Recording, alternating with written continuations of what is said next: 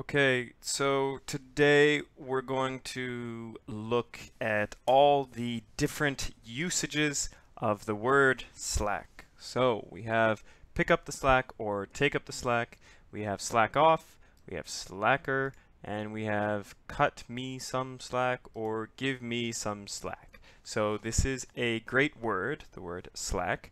We have lots of idioms and lots of interesting vocabulary that are connected to this word. So we'll look at the origin of slack, and then this will help you better understand any term or idiom that you might hear in conversation, and it will also help you use this in daily conversation. So let's look at this picture here. Slack is a nautical term. It's a nautical term. It comes from sailing. I love sailing, so I hear this all the time on the boat. And basically, what we're going to look at first is we're going to look at this picture. We have a rope. Now, we don't really say rope when we're on a sailboat. We say line. So we say, can you grab that line? And it just means grab that rope. Now, this rope or this line is wrapped around a winch. So this is a winch. And this is very important because the winch holds the line in place. You can wrap it around and then you can lock it. You can lock it just in here. And basically when you lock it, you can then tighten it more. So what you're doing is you're making sure that the line is as tight as possible when you wrap it around, and you can make it tighter if you want. And what it will do is that will control the sail. So that will make the sail very nice and full, and it will make a good shape. The rope will be nice and tight. So that's why we have this winch. Now, on a sailboat, you want to make sure that all your ropes or all your lines are nice and tight if they need to be. They should be tight, and they should also be clean. They should be clean. So what that means is they should be in the right place. They should be wrapped around the winch, or they should be coiled up. So coiled up basically means coiled up. Coiled up means you wrap them up and they're in kind of a nice shape so that they don't cause any trouble on the deck. Like, it's not messy. It's coiled up. It's clean. Everything is where it needs to be. You want that because if you have a rope just on the deck and it's kind of loose and it's not in the right place, someone could trip over it, they could fall. It can also whip around with the wind. So we always want to make sure that our ropes or our lines are coiled up or they are tightened on the winch. We want to make sure everything is clean. Okay, so now if the rope is not like that, it's not coiled up, it's not nice and clean, it's kind of all over the place and it's very messy, then we say the rope is slack. So the rope is slack when it's like this, it's all over the deck. There's a lot of excess rope, excess. So there's a lot of excess or extra. There's a lot of extra rope.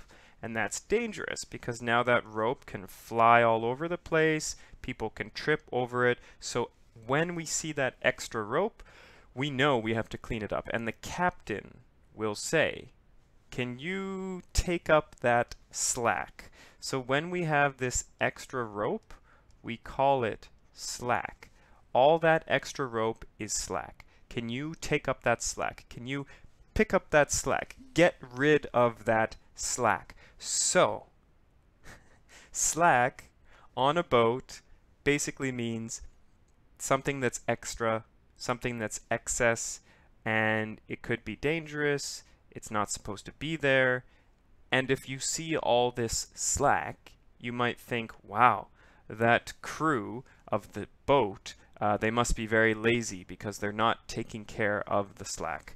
Okay, so that's the origin of slack. So now, because you know that, when I say pick up the slack, you can imagine, you can see in your mind that there's lots of rope and we need to pick it up and we need to clean it.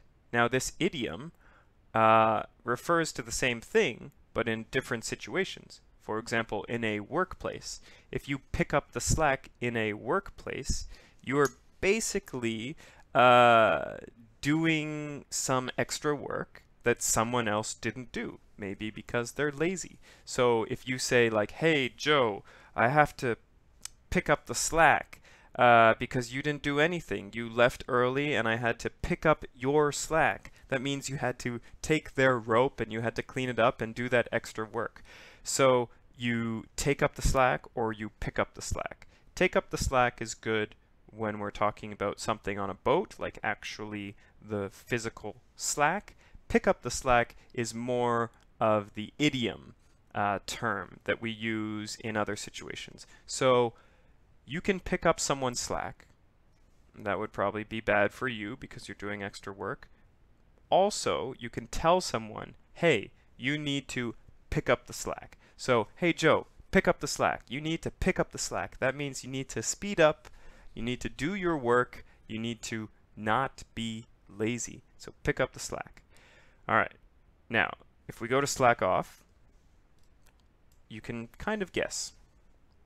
It's a little weird, but slack off basically means to be lazy. So if you slack off, it means you are being lazy and you are like producing that slack. You are leaving the extra rope, leaving the excess rope, and other people have to clean up after you. So you could say, hey Joe, don't slack off. You're slacking off so much, and now I need to pick up your slack because you're not doing your work and now there's all this extra work.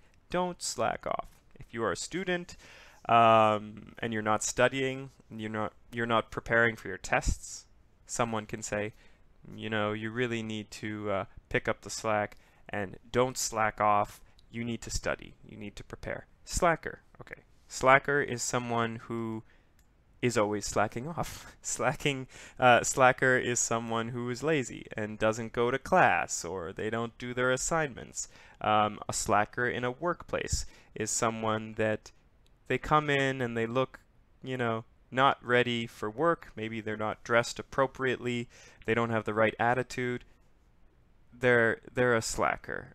So hey Joe, you've been slacking off. You need to pick up the slack, or I have to always pick up your slack, and you are definitely a slacker.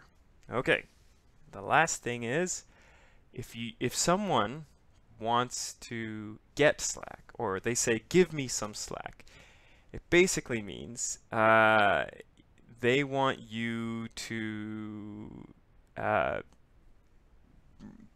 relax, be nice to them. Like, don't complain about them being lazy. So if I say, come on, cut me some slack, or come on, give me some slack, it basically means, hey, just like be easy on me. Don't be too hard on me. Let me just do my thing and it will be okay. So just cut me some slack, you know? Just leave me alone. Cut me some slack. Usually if someone says cut me some slack, they could actually be working hard and maybe you misunderstood what they were doing and you thought they were lazy. So I could say, you know what? Cut me some slack. Give me some slack. I've actually been working very hard. But they could also be a slacker and they could be not working hard and they could say, cut me some slack, and you can say, no. You don't deserve any more slack because you've been slacking off.